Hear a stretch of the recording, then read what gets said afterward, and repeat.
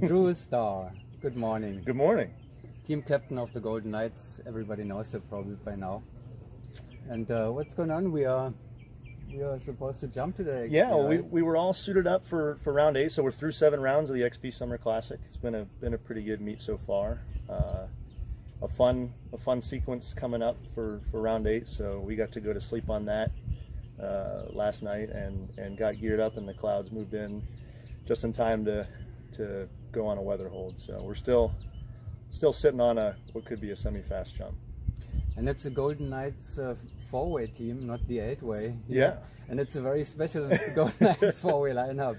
Introduce it, please. It is, yeah. So we decided last minute the 8-way and the VFS events weren't going to work out for us, so we decided last minute to put together just kind of a composite 4-way team. So obviously Matt and Jen were a perfect fit for that, and Jesse Stoller from the VFS team joined us.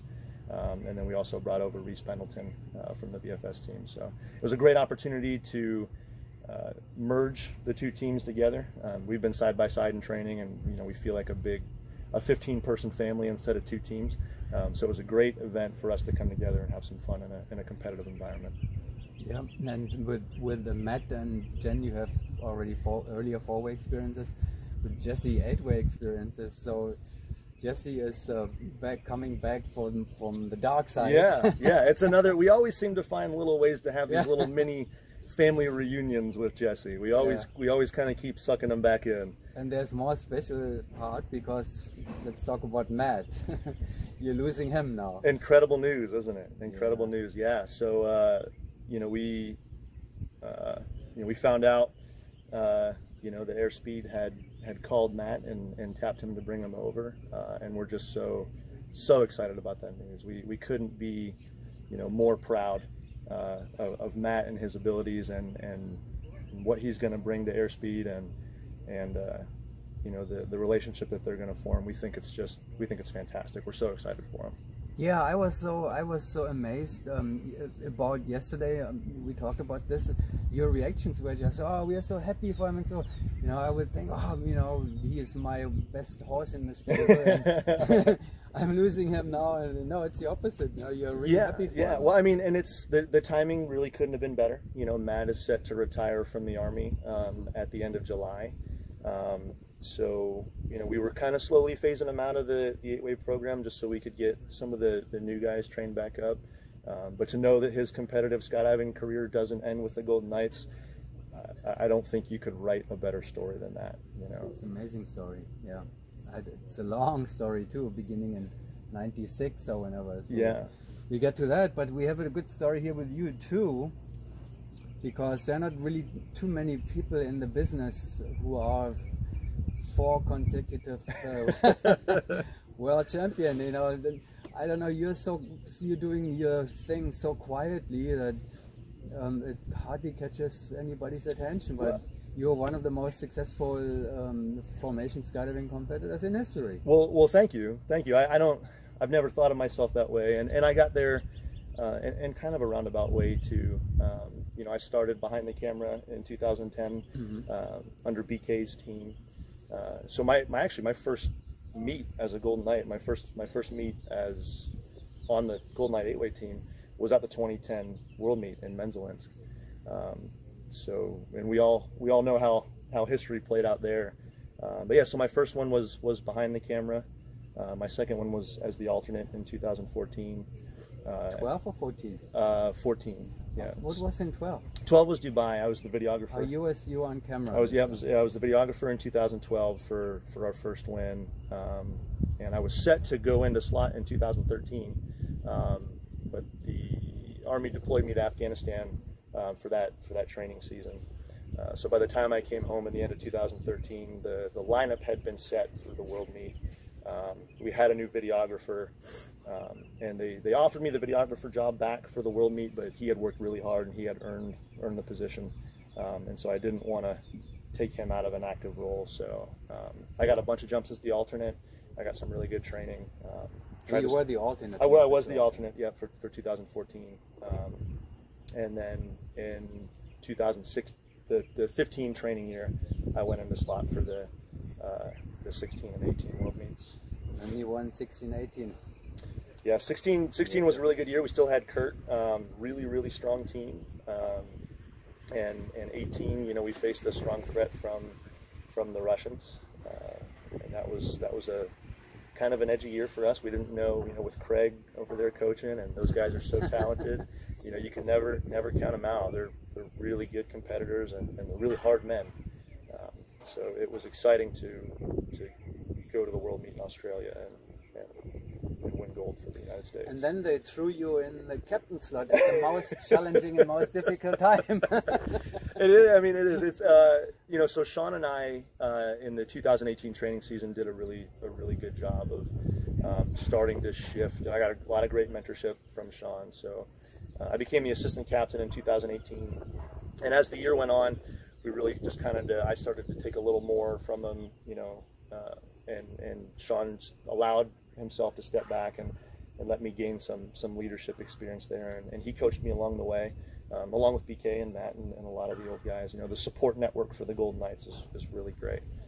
So I didn't feel like I came into the 2019 training season untested, but it's definitely it's been terrifying and rewarding all at the same time, right? Because now you've got to work this rebuild, and so it's tough to go back from, you know, a 22, sometimes 23 average team and start fresh, but it's also been just one of the most rewarding things I've ever done. And it's not over yet. So how much can you tell us? We've only talked 4-way and 8-way history so far. How much can you tell us about 8-way presence right now with the Golden Knights? Well, you know, we brought over a bunch of great soldiers, great athletes. They're really invested in the program, and they're really good teammates. They're eager to learn. You know, they're studying. We almost can't give them enough information. You know, they're always asking for more. With it being the first year, you know, we're kind of. Oh no! All right, we had an accident here. Let's see if it's still running. Still got a good screen. Didn't crack, did it? And the video is running soon, no correction. So I'm gonna hold it now. It's getting a little bit windy here, I guess. So sorry that I cannot sit here comfortably anymore. But we can continue with the story. Sorry, guys.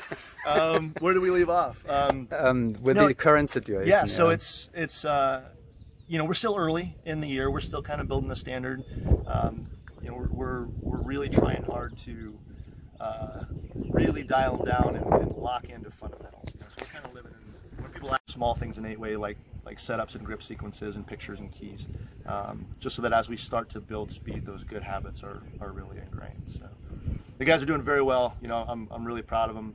I'm excited. I kind of feel like maybe this is what BK felt like in 2009 and 10. I'm excited to see, you know, just how far we can grow together. Yeah.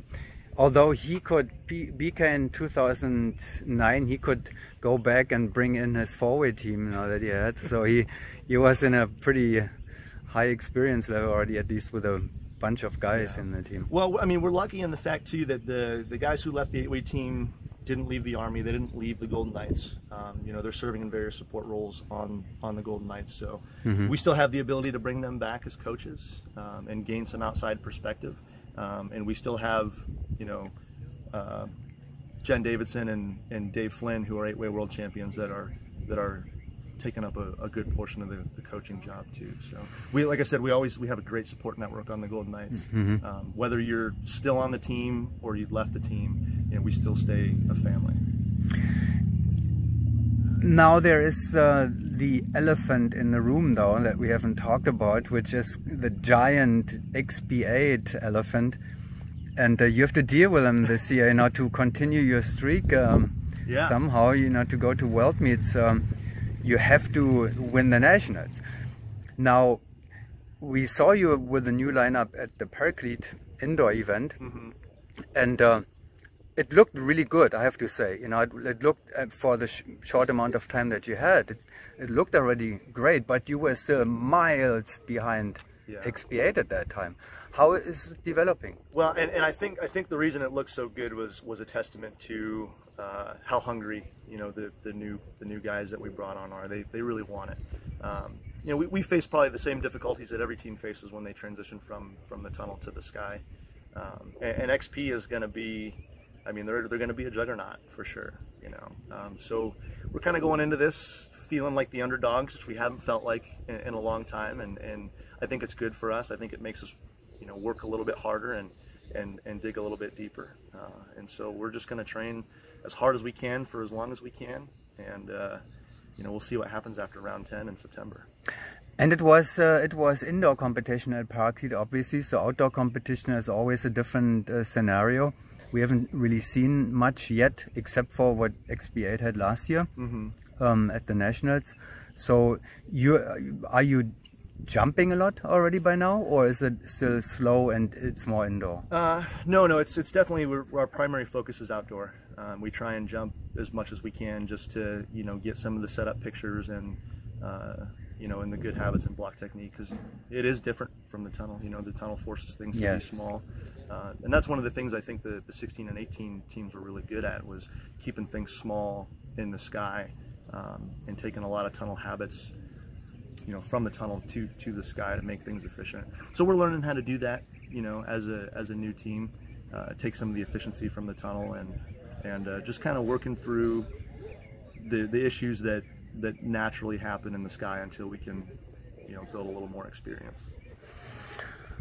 Well, Drew, good luck with everything. Well, thank you, and I appreciate you having me on. I think this is actually my first one-on-one NSL talk. Was it? All right. I might beer. I might owe beer for this one. Yeah. We'll do that later. Perfect.